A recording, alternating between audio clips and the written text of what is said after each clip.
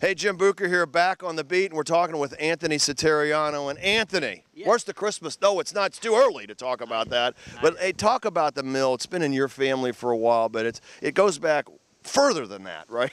Oh yeah, the original mill was 1802. That's before Ohio was even a state. Yeah, it is. I did notice that in your bio on the website.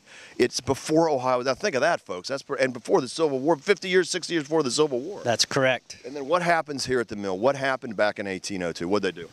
They just, like we do still today, we grind cornmeal and wheat into flour and meal. Yeah. And then you guys ended up, your dad bought it, dad and mom bought it when? How long ago has that been? Back in the mid-'80s, right around 1987. 87, in your family, under your tender, loving care, and you guys are still doing, and you're always doing neat things here. But talk about, you can buy what? You can buy the pancake mix, you got everything in there. Pancake mix, flour, unique gifts, great food, great view, of course. Yeah, the great food and great view. And you also have, like you're talking about the great food, we just saw some in there. Man, I mean, the pancakes, folks, the pancakes are bigger than my car. Yeah, that's what we're known for. And it's really super because you can stand out on the porch, you can look at the water wheel, and kind of, it's just slower pace, isn't it? Life seems so fast-paced, and you can kind of just sit back and relax. Absolutely. You have to experience it. You know, you can't really describe it. Okay. All right, well, listen, you guys got events coming up all the time, and we're going to talk about those right now. Take a listen. Yeah, this weekend, August 17th and 18th, this is our celebration of our anniversary. We're going to have carriage rides this Saturday from 6 p.m. to 8 p.m.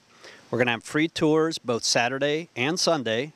And, of course, the restaurant will be open all day and with the great food and great view. Coming up September 27th, you can come and enjoy the fall colors with our great hard cider tasting with wonderful hors d'oeuvres.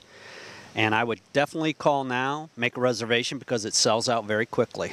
Coming up Friday, October 25th, we will have a wonderful beer tasting, again with some fantastic hors d'oeuvres to complement it.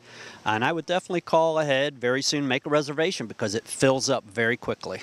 So as you can see, lots going on here at Clifton Mill. For more information, go to cliftonmill.com and check out the calendar, or you can call 937-767-5501. And I don't have to tell you this, but right around the corner, it's the legendary Christmas lights here at Clifton Mill. We're going to have more on that, too, coming up, so stay tuned. With Anthony Satariano, I'm Jim Bucher, back on the beat here at Clifton Mill.